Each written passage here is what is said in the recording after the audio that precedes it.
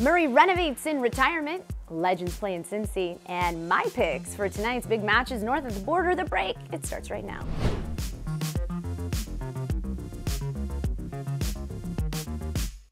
What's up, guys? Erin Coscarelli here. You are watching The Break.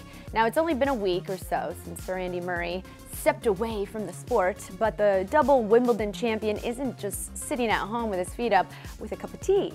Andy and his wife Kim have revealed plans to renovate and upgrade their luxury 5-star hotel Cromlix House, which is just outside Murray's hometown of Dunblane in Scotland. Now, the Murrays bought the 15-room property for $2.5 million back in 2013, and since then it has become the venue for weddings in the area after Andy and Kim tied the knot on the estate. Now, despite the price tag, rooms start at around $500 a night, and Kim recently telling the BBC she and Andy want every single guest to relax during their stay. She said, quote, "I want this to feel more like a home than a hotel. It's 5-star. We want it to be indulgent and aspirational and luxurious.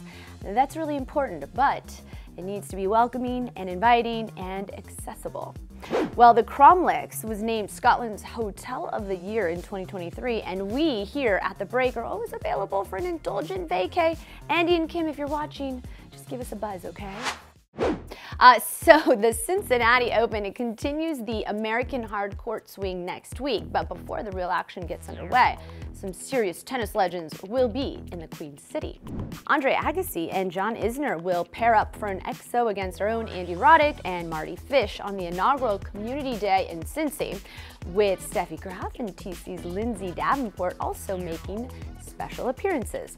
Fans will also be able to hit on all the practice courts in Mason, and there'll be some live music, autograph sessions, and of course, you can catch the draw live.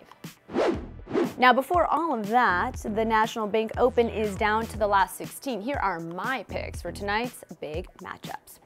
This time last year, Coco Gauff was almost unbeatable on her way to her first major title in New York. After a disappointing end to her Olympic dream, Coco goes up against the very talented Diana Schneider in their first tour meeting, with the American looking to reach the quarters for the 3rd straight year.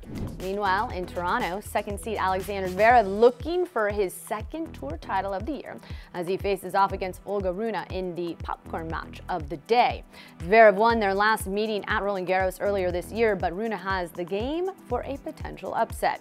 All right, well, that's just about it from us. Don't forget, you can watch all the action from Canada Live on Tennis Channel. Our daily coverage starts 11 a.m. Eastern.